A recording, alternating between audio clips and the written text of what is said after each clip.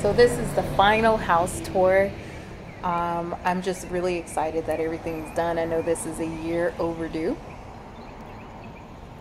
But as you know, you see this beautiful porch. We have our side garden. We have the front beautiful hydrangeas looking absolutely gorgeous. The softened fascia looks pristine. Everything is looking absolutely gorgeous. And I'm happy where we are right now with the project. Of course, there's so many more things that we can do, but everything is just looking beautiful. And I took this video at the time where, you know, the cannas were looking so beautiful and they were in bloom. Just everything looked perfect. And I'm glad I was able to do this tour before I moved. And yeah. So this is the last home tour before I leave. I'm actually leaving my humble abode, but I am keeping my house. So as soon as you walk into kind of this mirror that my grandmother got me, or excuse me, she bought it for herself, and then my mom passed it on to me, as well as this, I guess, kind of cabinet. The record player I bought myself from Amazon. I also bought the 2 vases on either side and then put faux flowers in it. Just looks really nice. As soon as you come in, there's an IKEA PAX closet system. So you could put your coats and everything in there, and it fits really nice. It doesn't block the window. And in it, you can have different options when it comes down to the doors. All right, then we swing around to the living room.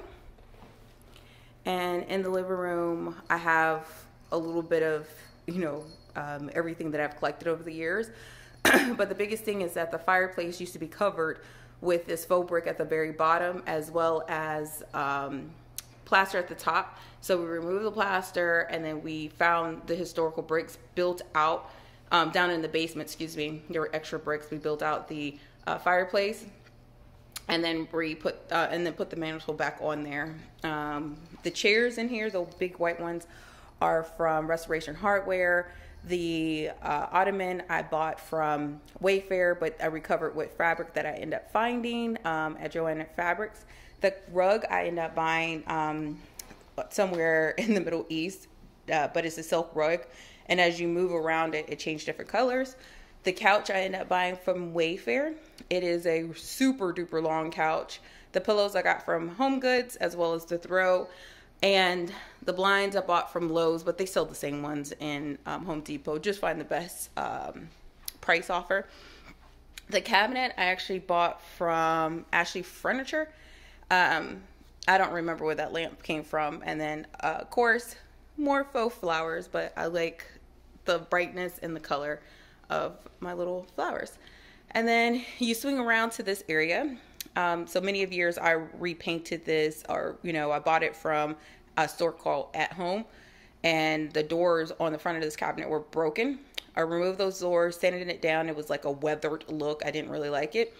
Sanded it down, stained it this pretty honey color, and then ended up doing all of the artwork on it myself. And then I have candles down here, kind of like set up like, you know, a little bit of a fireplace. So when I get back to condo and apartment living, that's how it will be. That's Shadow's toy, but underneath there, underneath that basket, to hide all the modems, that's what I have right there. I have my magazines. And then so we go into the sitting room. So one thing is, in here, everything is still plaster. The walls, the ceiling, everything is still plaster. So this room is not insulated. So this is probably like the coldest room. But the light fixture, I end up purchasing from Habitat for Humanity Restore. And you could go there and buy things a lot cheaper than you would be able to buy it in like a regular store. So I ended up buying it for $35. The hanging planters are on either side of the couch. I ended up purchasing many of years ago. Don't remember where I got the planters or any of the stuff. So, but you can find it on like Amazon and Wayfair. There's many other options. The couch used to belong to my grandmother. And the chairs I bought, well, they came from Egypt, but I bought them on my mini travels. And the rug I bought many of years ago. It was a store on eBay that used to sell it, but the reason why I like it is because it is embossed. Both chairs are like this, so I really like it. So the reason why I'm not showing you some parts is because I'm in the middle of packing, so that's the reason why. So that is my packing junk and mess. And there's another cabinet. Oh, that box is driving me crazy right there. Stairs, I put the carpet on there myself. I bought the carpet from Wayfair. And then this is another cabinet that I have, and again, storage. The reason why I have all this stuff out is because I'm in the middle of packing, so that's the reason why I'm like trying to do this tour. We have Shadow on a ledge and then my little plant, but then here goes the kitchen. So if you remember, and you've been following me, this kitchen was 2 separate rooms. There was a wall that went down the middle of this room. This was a closet that was built out right here, closet, and then the door didn't exist. It was a window right there. So we demolished all of that and made it one large kitchen. And I am pretty happy with my kitchen. I'm very happy. I forgot to take the, I meant to take my little air fryer off the cabinet, but yeah. So you got the blue willow, a lot of blue willow design, floating shelves on either side. The reason why I mounted them higher is because I end up getting more shelf room as opposed if I hung the floating shelves right here. So that was design decision, or even down here that would have been in the way with me cooking and placing things on the shelf. So placing a little bit higher out of the way was a great thing. End up buying the cabinets from cabinets.com. Getting the layout, they have designers there for you to use. I know I am not sponsored by them, but yeah. The door pulls I bought years ago, and they're pretty expensive because they have this, like, you know, this little piece right here. They're pretty heavy, but I don't remember where I bought them from. And then, yeah, the island itself is blue. And I did a farmhouse sink. Bought the farmhouse sink from Amazon, and this is a 2-sided sink. So you can either do this side, which is bumpy, and I like that texture, or you could do the other side, which is more, you know, flat. It's just flat and shiny, but I wanted a little bit more texture. I bought this faucet also for Amazon, and then what I end up doing, this was a hand soap dispenser right here as well. End up taking the label off, using some goo off, and then putting my Dawn dish soap in there. And then I have refills for the lemon verbena. And then you got the dishwasher. I love these drawers. I'm trying to think of which one is clean. Probably the bottom one. Because you can see everything. You can see all the way to the back of the drawer. And that's what I really, really, really, really like about these drawers. And then we go to this accoutrement here, out in the back. So when you walked into this room, this was covered with plaster, and then there was a closet that was built out right here. And I want the closet to go, and I wanted all the plaster to go. Once we removed the plaster, we ended up finding this beautiful brickwork, and then we realized there was a chimney. Now, since then, the chimney above has been removed. We reutilized those bricks in many places that the brick has filled in the house. So great thing is that those bricks didn't go, you know, unused. But what I'm thinking, it used to be a potbelly stove right here and then vent out right here through the chimney. But anyways, I decided to use it as a rack, wine kind of area. And then over here, I bought this from IKEA. This is a Billy bookcase, and with, again, blue willow design. And then some of the, you know, that green cabbage in there, plates down there at the bottom. You can see Shadow is following me. And this is not blue willow design. This is something that my mother bought me, but I thought it went really well with the design of everything. So you go in here, this is where the kitchen would have been. So the kitchen would have been starting right here and then all the way down here. I think you may have had cabinets over here as well, but luckily all those cabinets, well, this room caught on fire. There, you know, there was a washer dryer here, so I'm not the new one putting a washer dryer in. and the whole entire first floor caught on fire, and so we had to rebuild everything. I do have a storage cabinet that we put right here, and then as well as washer dryer system right here. I'm doing real life, and that's, you know, everything was redone. All the electrical was redone, and so I have all new LED lights, which makes it a lot more energy efficient. I utilize storage space to its max, and this little cabinet right here stores, you know, my broom and mop and things of that nature. So that's what is stored right there. And then this is also Shadow's kind of area. That's the reason why he's driving me crazy and meowing a lot. And then so we leave here, and then we go to the bathroom. I love the wallpaper in the bathroom, and I really am happy with how the bathroom turned out. I didn't picture it to be like this, but I am happy. Obviously I have vacuums real life here. So originally the door was not, door was not on this side right here. The door was on the other side right here. And so essentially you would have to go through a door to get to this door to open up the bathroom. And that just didn't make sense to me. So instead we relocated the door to this side, because it's right next to the back door. So you come into the back door, go straight into the bathroom, or you could come in from the front door where you can see all my mess and come straight into this room. So yeah, you see my stalker. Hey stalker. Hey my little stalker. Started you in the front room. This is the front door. You come in, and this is the living room as a reminder. Yeah. So we go from the living room into the dining room. And oh, mind you, I have pocket doors on these doors as well as over here. There's pocket doors. And they do work. They do close. I just have them semi-open. But the same case over here, I'm trying to hide my Peloton that I have hidden over there. But the same case over here, I had plaster over the fireplace completely, and we removed the plaster. We tried to acid wash this down part right here where it's black with full of soot. They did get a lot of it off. So mind you, all my fireplaces used to be coal burning fireplaces. Unfortunately, since they're coal burning fireplaces, they could not be converted to gas or electric, and I'll show you in a second. But this whole entire downstairs level got new drywall. There's a new HVAC system down below that feeds this floor for heating and cooling. And all new LED lights, new light fixtures, everything. Because all electrical had to be removed, the old one, and then the knob and tube, and then replaced with new electrical up to standard code today, just because of that electrical fire.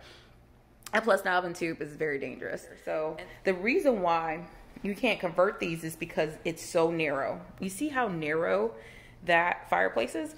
So it wasn't enough room. Obviously, if you put a fire in here, you're literally having a fire in your house. And then these fireplaces weren't adequate enough to vent out a wood burning fireplace. And then if I try to do what was the other one, gas, the same problem is because it's just too narrow. So the fire marshal deemed this like unsafe to do that. But the great thing is that I could still see the historical brick. It's absolutely beautiful, fabulous. We close off with, again, utilizing the brick from the chimney. We end up closing off the access down from the basement as well as up. So we don't ever plan, well, I don't ever plan to use it, you know, for any other purposes other than just it's beautiful mantle, and you know, that's it. So again, living room, we come to this room all the time and we're leaving it, and then we're headed upstairs and turn off my lights as I go up. This door was always here. It's great because you can shut off the door downstairs and upstairs, and these there's a separate HVAC unit up here, so there's one in the attic that feeds this floor. And then again, the carpet on the stairs I put in myself. So we're gonna start with the very back room here. So This is the first spare bedroom, or the first bedroom that I'm gonna show you. In here, I put my bed that I used to have as master bedroom, but I wanted a king bed, so had to move. I used to have this centered in the room right here, but because I end up putting these PAX closet systems in right here, end up having to shift the bed over just so that it's a little bit more comfortable, so that when you open up the door, you know, you can actually have access. I love this closet because, you know, you got 2 racks of hanging space. You have a shoe rack, and then that's just an extra bin for other things if you want to. So that's a 39 inch, and then this one is 19 inches. And this one just has shelves in it. So you got the IKEA PAX closet system. You have tables on either side. I do remember I bought these from Tuesday Morning years ago because one of them is damaged, and I got them for a discount. So that's a great thing. I bought that when I was up in Alaska, living up there. But yeah, I have stuff from every little bit of everywhere in here. And then the windows are original. The trim is original. So we kept all of that. But eventually I need somebody to come in and sand down and then re-steam the windows. But it brings a lot of light into this room. And you have a great view of all the trees up here, kind of like a canopy of trees, and it's absolutely beautiful. So that's absolutely perfect. In this room, we also kept the transom. So all the bedrooms have these. So essentially, back in the day, if you wanted some air circulation, you would open up the transom at the top and get some circulation. And this one does still work. You just tighten this, and then you use the bar to open and close this. So this system actually still works and is functioning. And it's the original wood. So originally, you would come straight out of the bedroom and walk across the hall. I think I need to back up. You would come straight out of that bedroom that we were just in, walk across the hall, and there was a door that led into the bathroom. So that was the only bathroom on this level. I ended up putting a storage closet there because I just didn't want a turn to go nowhere. But it's great because that's my linen closet. And this is the bathroom that I end up creating. Oh, why did I turn on the fan? Turn off the fan. So this is the bathroom that I created from the hall closet. So this was one closet, and then this bedroom that we're about to go into next, this is the closet that belongs to that room. And we end up combining them together, making essentially that closet a shower. And since this is a very tight bathroom, we end up having to have, you know, kind of the barn style, you know, and then shower doors, and then all of the beautiful gold.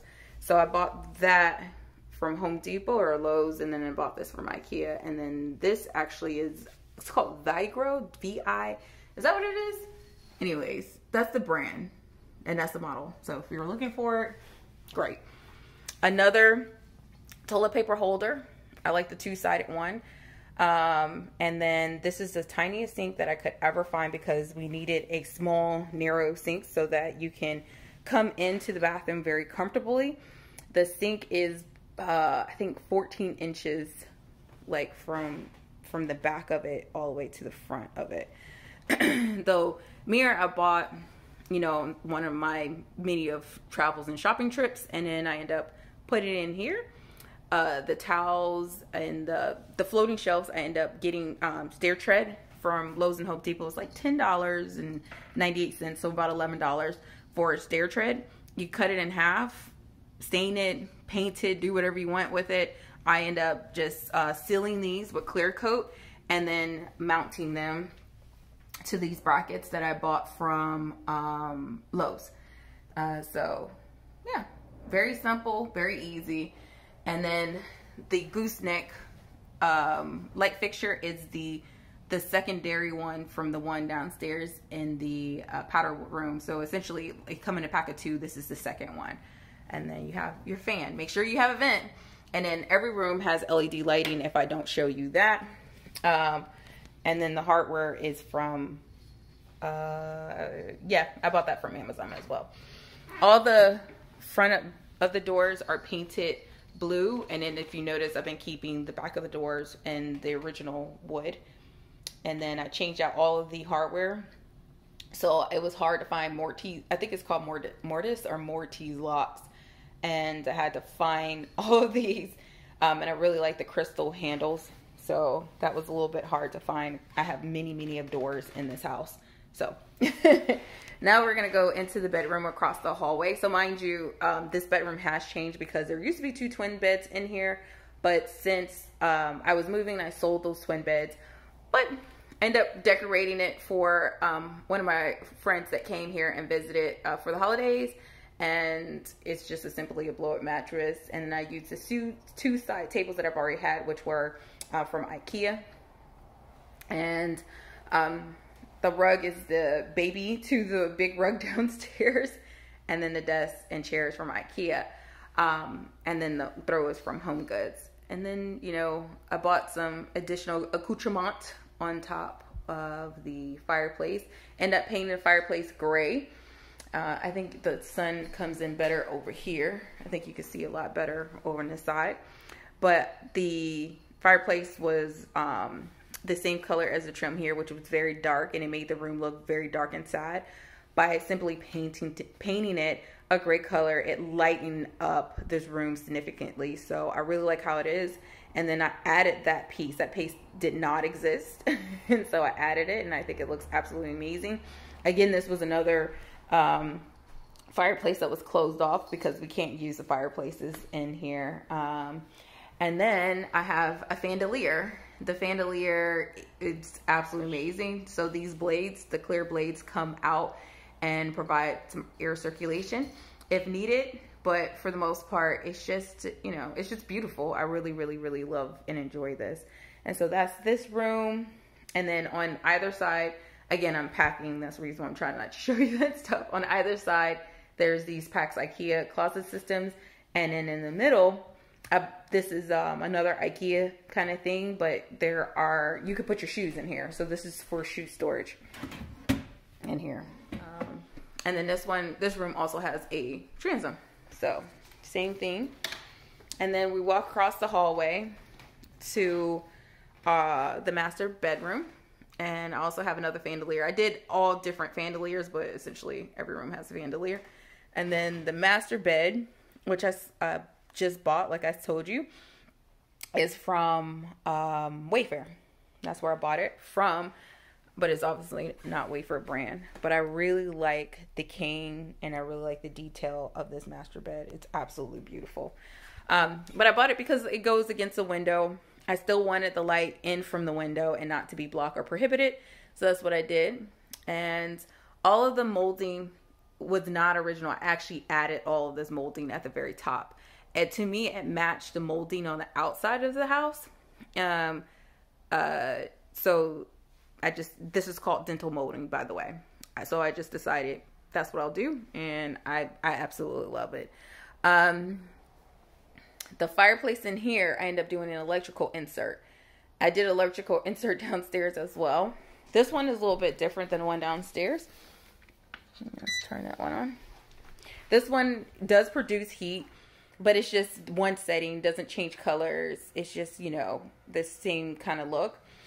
And then you move over here, which used to be a wall that went down here. So this was a structural wall that we end up putting a beam, and when I say we, I mean my contractors and then me making the decision, put a beam in so that it supported the weight of the room, the roof above. And then on either side I have IKEA PAX closet system on this side as well as on this side, and then all of my clothes are hung up in the center there. And yes, I have shoes for days. And again, we saved the door with the transom on it. That door did not originally have it, but we added it in. I think it looks good. My contractor did a really good job with it. And then we enter. So this used to be a closet. Like I said, just this little part right here used to be a closet. This used to be a hallway. And then this was another closet that you would access from the hallway.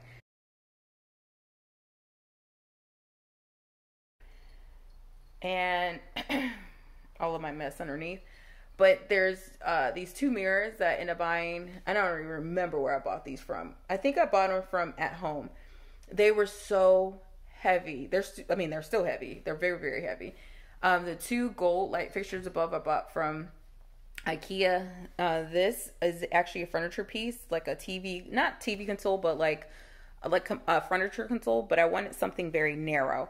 I wanted to not take up too much space in the bathroom because the bathroom wasn't wide at that point.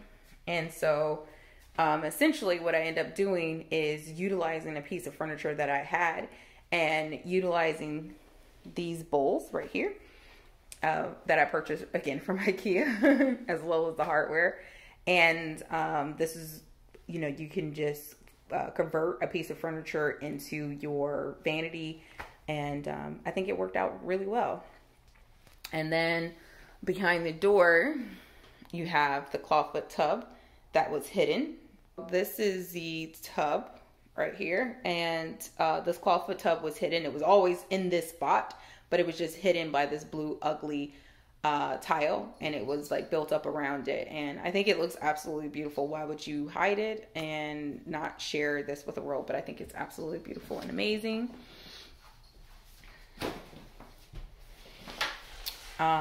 Again, you have the two sinks. This ladder I bought from IKEA. I love it because you can put all your towels on there. And then the same exact door as the guest bathroom, as well as the hardware and the shower. And I think it turned out really beautiful. The door for the bathroom originally came in here, and then there was a blue shower that was like right here. But I ended up making the whole space my shower. There's a bench in here. And then when you look up straight on, there is, a beautiful tile piece, like, kind of a statement piece.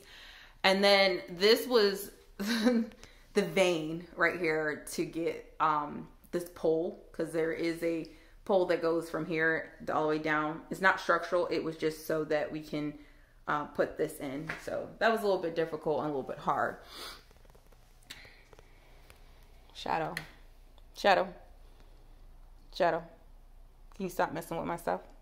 Thank you. Please and thank you. Absolutely. Like,